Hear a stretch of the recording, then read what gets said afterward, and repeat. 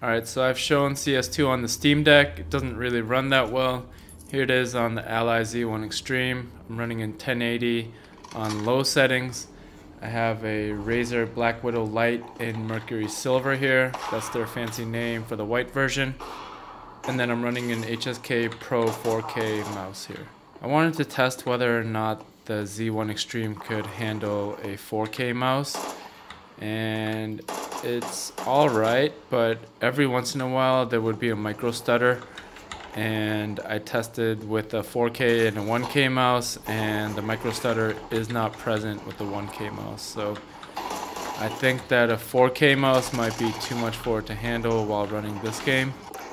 So I'd recommend running a 1K over a 4K here.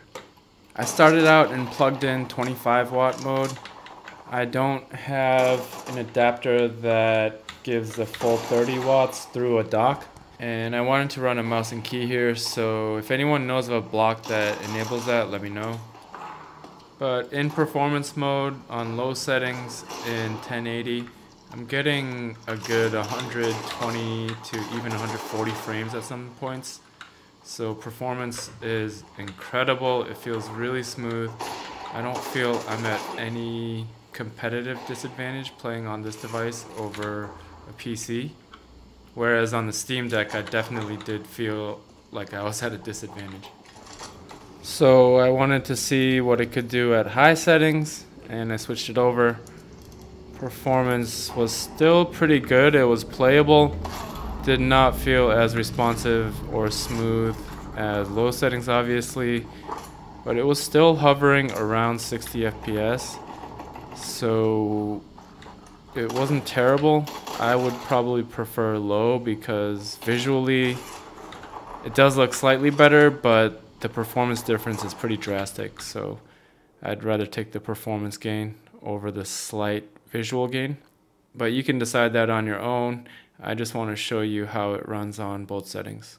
So I'd say my best recommended settings on the ROG Ally Z1 Extreme are to run 1080 low and use a 1K polling mouse like the GPX Superlight I'm using here.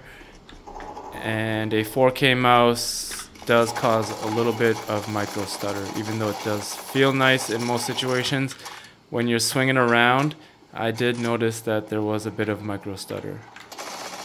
Next, I wanted to see what I could do in 10 watt silent mode, and it was still pretty good. It was hovering around 40 to 60 frames, but there really wasn't much input lag, it felt like, and it was still pretty responsive.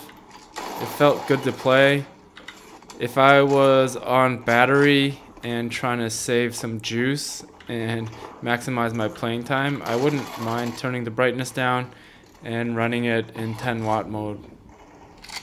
So then I was curious to see if I were to be playing this on the go, how would it play using the joysticks?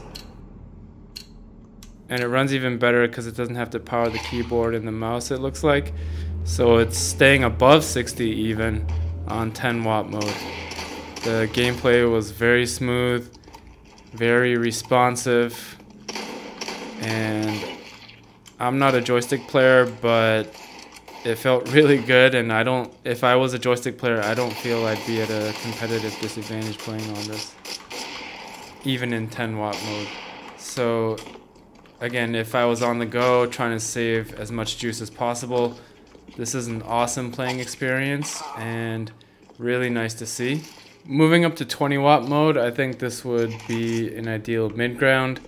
It enables up to 120 frames. Pretty steady. It felt ultra smooth. It really feels like a powerful PC in your hand, and it's a pretty good feeling. So yeah, CS2 on the Ally Z1 Extreme is a big W, whether you're playing plugged in with the mouse and key, whether you're using the joysticks, whether you're trying to save power, whether you're maxing out the power on the machine. It does well in every scenario, and it's just a joy to pick up in this title. So that's all I got for this one. Thanks for joining me today.